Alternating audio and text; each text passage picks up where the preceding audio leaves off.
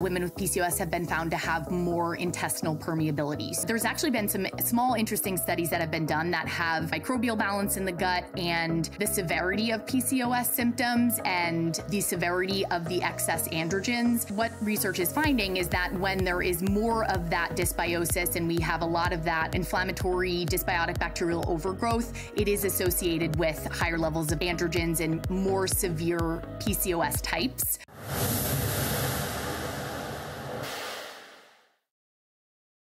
Jillian, I'm so excited to have you here. Thanks so much for joining me on the show. Thank you so much for having me. I'm really excited to be here. Well, as you know, you were the first guest ever to talk about PCOS, ever. I'm super jazzed to be the first person to talk about PCOS. We have a lot to dive into. I know we do. So let's talk about what PCOS is, especially for listeners who are not quite familiar with that acronym.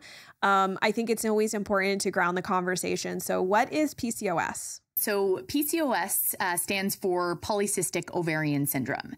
And PCOS is a complex hormone and metabolic disorder that impacts an estimated 1 in 10 women in the US and potentially more. And PCOS is not a disease. So PCOS is a syndrome, which means it's essentially diagnosed by a collection or a constellation of different symptoms, and it can really manifest differently in each individual. And does this impact women, men, young girls? Like who ends up with PCOS? PCOS is a condition that predominantly impacts women, and it's most well known or talked about as a fertility disorder. So we often talk about it when it comes to fertility, because oftentimes with PCOS, women have irregular cycles or issues with ovulation. But ultimately, PCOS is something that impacts the body systemically. So it impacts, the gut, the skin, the digestive system, the cardiovascular system. So it's really, a systemic condition and not just a fertility disorder, although it can significantly impact fertility. So what I'm hearing from you is that if you have been told, or if you possibly believe that you have PCOS, you shouldn't just necessarily stop at I have a fertility issue. You should realistically start looking for other areas where there could be, would you in this case say they're like comorbidities or conditions that can arise at the same time as something else that you're experiencing? Absolutely. I refer to it as that. And I'd also just highlight the fact that there's a lot of different symptoms that women can experience that are associated with PCOS. However, they're not often being given that information in terms of, hey, this might be connected to your PCOS, and really all of these, symptoms and systems in the body are interconnected.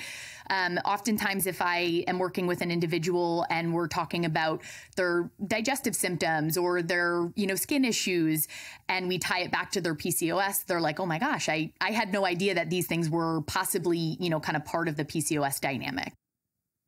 So who diagnosis is that? So you said it was a syndrome. Is this a diagnosis that you're given by a doctor, or is this something that you can work with someone or is there a test for this? Like, how do you find out, or how do you figure out that you have PCOS? Great question. So typically, either an endocrinologist, a gynecologist, or maybe a PCP is going to diagnose PCOS or investigate for a PCOS diagnosis. And really, PCOS is a diagnosis of exclusion, and there is definitely some controversy over, diagnostic criteria, but currently the most accepted, kind of diagnostic criteria is the Rotterdam criteria, which basically states that if you have 2 of the following 3, then you qualify for a PCOS diagnosis. So those 3 things being absent or irregular cycles, that would be ovulatory dysfunction, androgen excess confirmed either clinically or chemically. Androgen excess meaning this category of hormones that we have, these androgens, are often elevated in women with PCOS, and this often drives clinical symptoms like cystic acne, head hair loss, unwanted hair growth, and then the third criteria being polycystic appearing ovaries, which essentially means having large numbers of immature follicles on the ovaries. So if you have two of those three, you meet the criteria for a PCOS diagnosis. And I will say it can often be challenging for women to get that diagnosis. Some providers are not always willing to do some of that deeper investigative work to confirm the diagnosis. And oftentimes, women might be on birth control, so we have no idea what their cycles look like, but they're experiencing all the classic PCOS symptoms. But we're not able to kind of fully evaluate all of those pieces. So getting a diagnosis, I always say, is important and helpful if you're able to do that. However, if you experience a lot of PCOS-like symptoms and, all of these things really resonate with you, you can still work on, supporting the different factors that drive these symptoms, even if you don't have the label of, PCOS as the diagnosis. This episode is brought to you by my skincare line, DermaQuell. The beauty of these skincare products are that they are especially crafted for those struggling with chronic skin rash issues based on my research and clinical experience from my private practice. They focus on organic ingredients that are clean like zinc, aloe, and hemp oil that support and calm rashed, dry, angry skin. There's no unnecessary chemicals or additives that can further dry out your skin or mess with your hormones. And I'm so excited for you to add these creams into your routine. Check them out at quellshop.com and use the coupon code GET15OFF to get 15% off your first order. I'll put a link in the description below. And now let's jump back to the video. And actually, I just thought of a question that as you're saying this, how would someone go about finding out if they have a more cyst-like appearance of the ovary? Is that requires certain tests to be run? And I assume that means that the doctor has to be willing to run that. Yes. So that has to be confirmed via ultrasound. So there does have to be that, actual procedure that happens, which again, not all providers dive into and investigate. But I do think that, if we suspect PCOS, it's important to have that full workup and to really understand what we're working with. And I want to point out too that, because PCOS manifests differently in each individual, not every woman is going to have, those polycystic appearing ovaries. So you could have, normal appearing ovaries and normal functioning ovaries, but you could still have PCOS, but sort of a different presentation of it. I always think of the blood sugar issue associated, at least from what I've read, with PCOS. Can you talk a little bit about the sort of, blood sugar / maybe metabolic type syndrome picture that sometimes I think can show up in those with PCOS? I would say that blood sugar issues, specifically insulin resistance. So for anyone out there that's not familiar with insulin resistance, essentially this is when the cells in our body are resistant to the hormone insulin. Insulin being that hormone that helps usher glucose, sugar into our cells to, be used for energy. So a lot of women, it's estimated that like 75% or more of women with PCOS have some degree of insulin resistance. And the high levels of insulin are what stimulate the theca cells on the ovaries to produce excess amounts of androgen hormone. So the testosterone, and then we also have our DHEA, DHEAS, which is, ovarian, adrenal. But insulin is a big driver of androgen excess, and it's also a big driver, to your point, of metabolic issues that are associated with PCOS. So A lot of women will experience shifts with weight, a lot of rapid shifts with weight without even, changing anything with their diet or lifestyle. Inflammation is a big kind of classic characteristic of PCOS as well. And that chronic low-grade inflammation dynamic, it's kind of like what came first, the chicken or the egg, in terms of the insulin or the inflammation, and there's sort of that cyclical relationship there. But insulin resistance and blood sugar issues is super, super common in women with PCOS.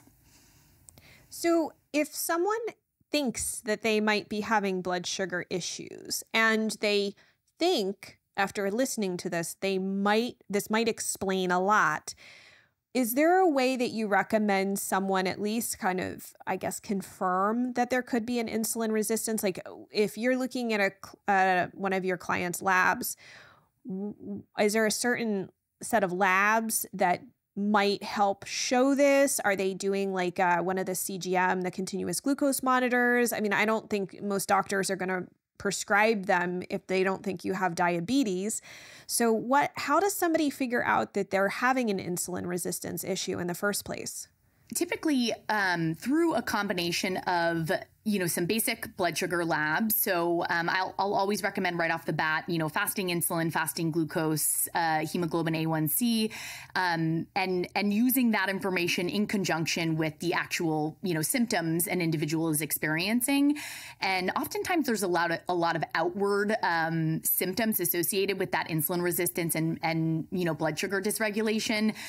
Even things like feeling really, tired and lethargic after meals, feeling like you're riding a blood sugar roller coaster in terms of, really erratic hunger, experiencing a lot of mood issues, anxiety, difficulty sleeping, frequent urination.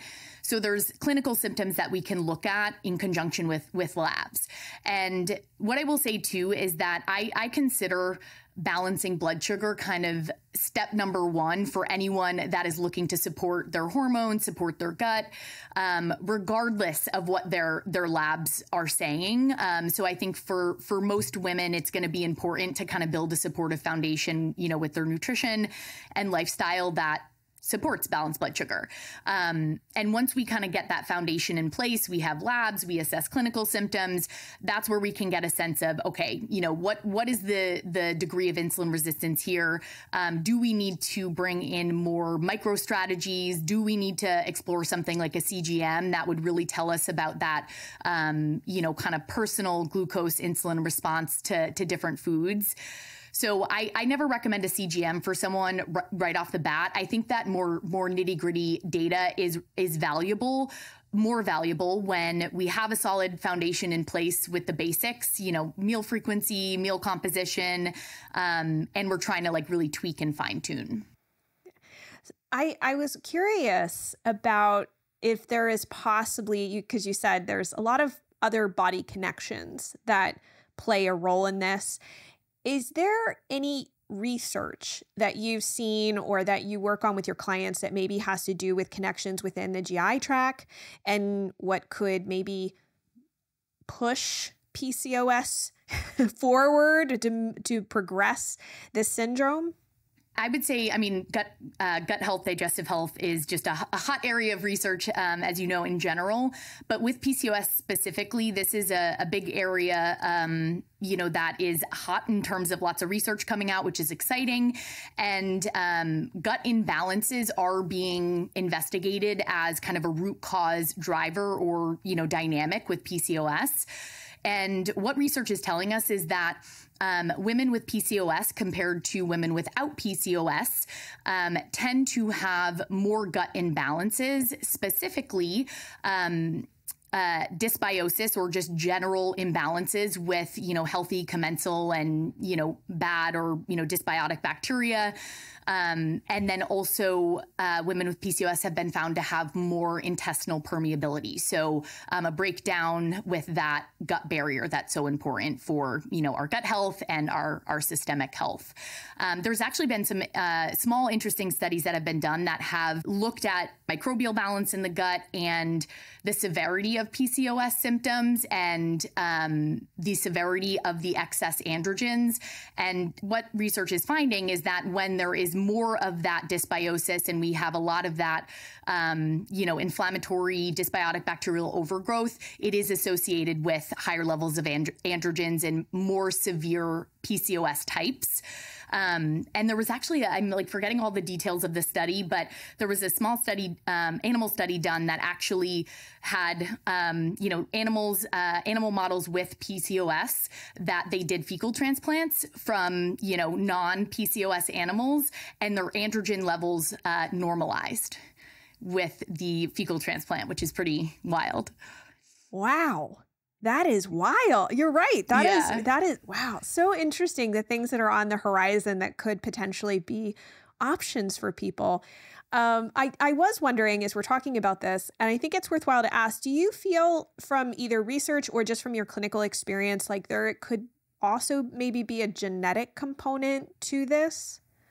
Absolutely. There is definitely a genetic component to this. And we do know that fetal exposure to high androgens increases the risk of high androgens and PCOS in, offspring. So there is absolutely a genetic component there. There's also a lot of research coming out in the realm of endocrine disruptors and, the role in, the development and the progression of PCOS.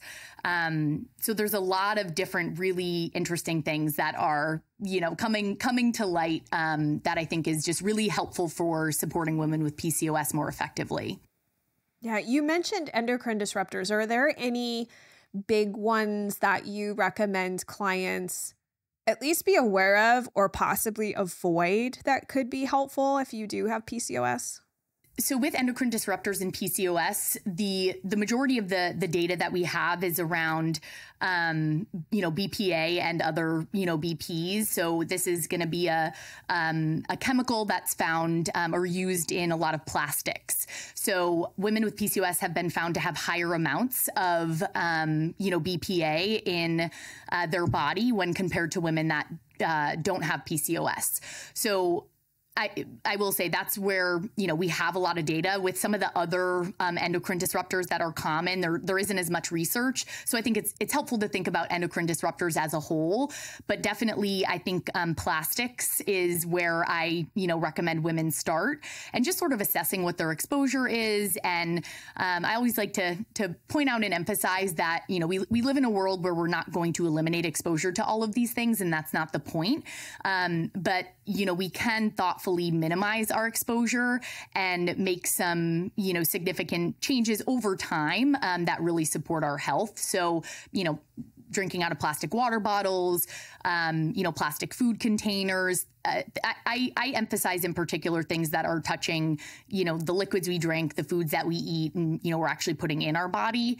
The other thing that I call out a lot with endocrine disruptors in PCOS is phthalates or synthetic fragrance. And, that can be a big issue as well. So, assessing personal care products, cleaning products, and just making some swaps over time to kind of minimize the exposure there.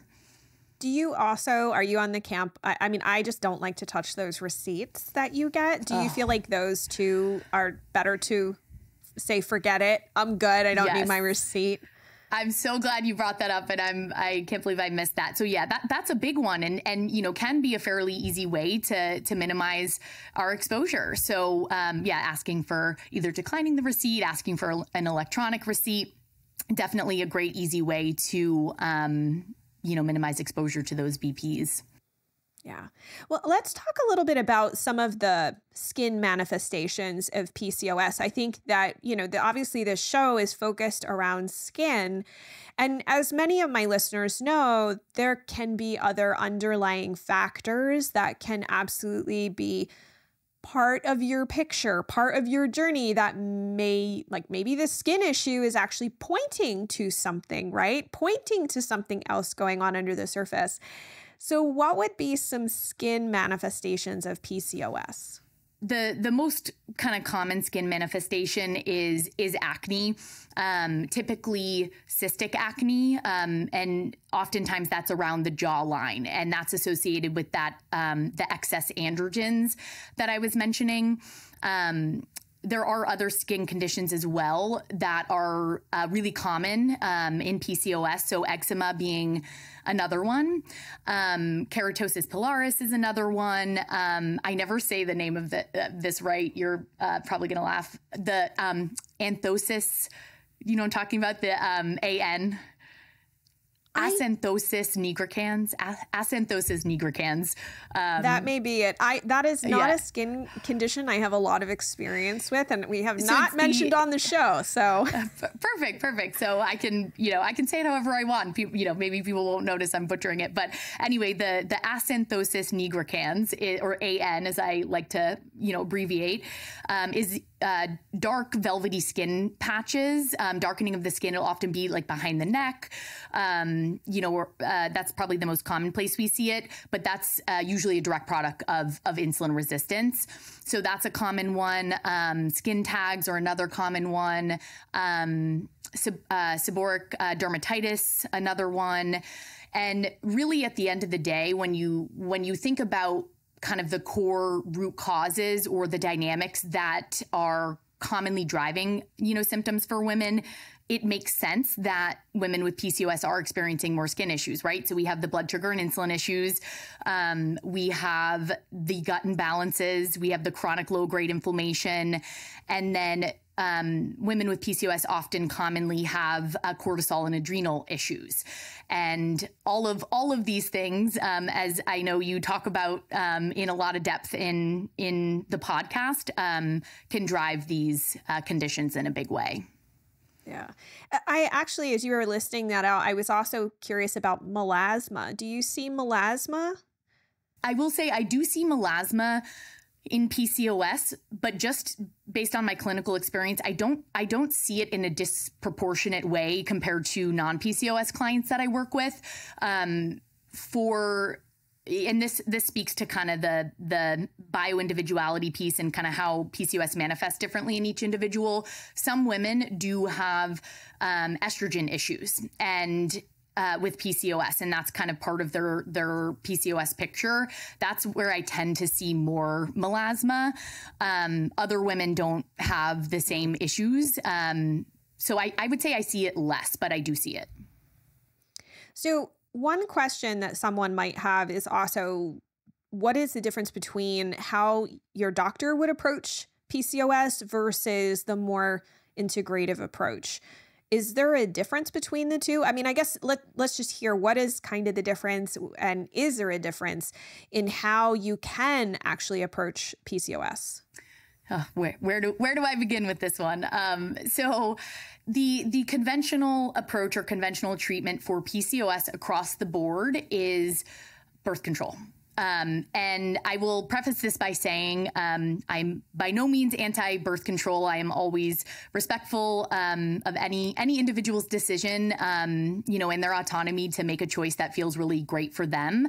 But pretty much across the board, birth control is kind of given out as the first line of intervention for treatment in our healthcare system. Alongside that, other medications like metformin for the blood sugar and ovulatory issues, spironolactone for some of the androgen issues are really commonly given out to women. The conventional approach is focused on symptom suppression. So with the birth control, if we have irregular cycles, we're kind of, shutting down the production of our own hormones and kind of putting a little bit of a Band-Aid on it. And again, it's not that there's never a time and place where, these things would be appropriate, but through a functional medicine lens, we want to understand more deeply what is preventing regular ovulation? What is creating these symptoms in the body? And the cool thing about PCOS is, as you heard me describe some of those root causes with blood sugar, gut issues, cortisol, inflammation, these things are highly, highly influenced by nutrition, lifestyle, nutraceuticals.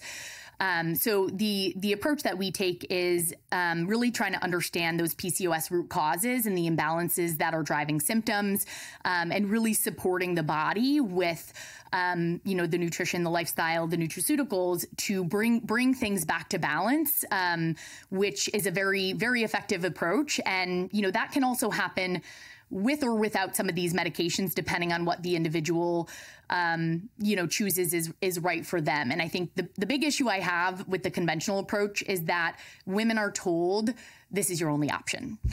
And that is very frustrating. So if they are told that doesn't sound like there's much hope, right? Because it's just like, I would assume too, we have to manage this. We have to manage this. You have to manage this. There's no hope. You're always going to be stuck with this. Is it possible to recover from this or go into remission or to possibly see it disappear as part of your health journey? It is 100% possible, and I do not take that statement lightly. But it is very possible to address those root causes, to support the body and get things to a place where the PCOS is essentially in remission, meaning we are not experiencing these chronic symptoms. We have, regular cycles, regular ovulation with, minimal symptoms. It is very, very possible to get to that place where we are not chronically dealing with symptoms, constantly preoccupied with thinking about PCOS and food and this and that. It's everyone's journey will look a little bit different, but it's very, very possible. And, I think it's frustrating that women are not given that information, but I hope that provides a little bit of hope to anyone out there with PCOS that's struggling to know that there is so much opportunity to really eliminate and put those symptoms at bay, so we're not experiencing them day to day. I think that is really helpful for people to hear, because when you don't know that there is a possibility of shifting things for yourself, it can be very depressing, and that's what I find with chronic skin problems is that some individuals have just been told, sorry, you need to learn how to manage this, and that's it. And they don't know that there are other ways to possibly address it or support their body. And to know that sometimes is just it's a really powerful place, because now all of a sudden you realize there's hope. There's actually hope here. I want to make sure that everyone can find you. So first of all, Jillian has a great podcast that she co-hosts. It's called Your Body Has Your Back, and it's available on all podcasting platforms, correct? Yes. Perfect. And we'll make sure to link that up. And then you can also find her over on her website. Jillian, can you share with us what that is? And if there's any other places that everybody should connect with you? Yeah. So you can find me on my website at JillianGreaves.com. And you can also find me on Instagram, over on social media, hanging out there. And my handle is at Jillian Greaves RD. Perfect. We'll link to all of this in the show notes.